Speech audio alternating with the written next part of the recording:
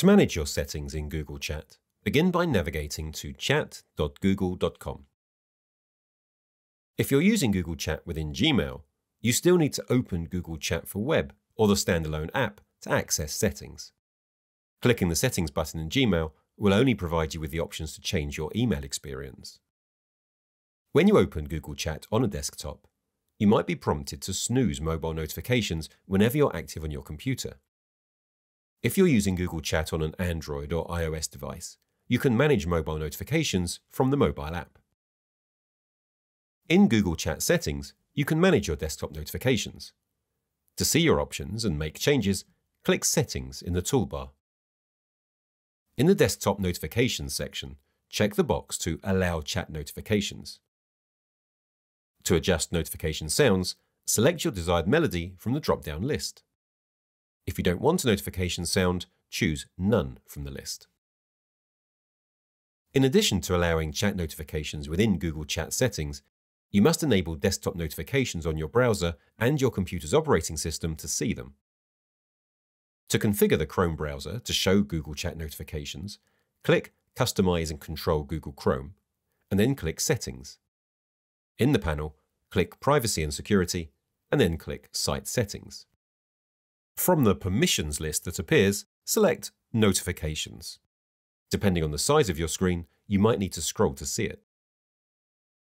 If the apps are in the Not Allowed to Send Notifications list, click each app you want to receive notifications from. In this case, you'd want to receive notifications from Google Chat and Gmail. Click More Actions and then select Allow. If the apps are not shown on the screen at all, you can manually add them. Next to Allowed to Send Notifications, click Add. Enter the web address for Google Chat as https://chat.google.com:443 and then click Add.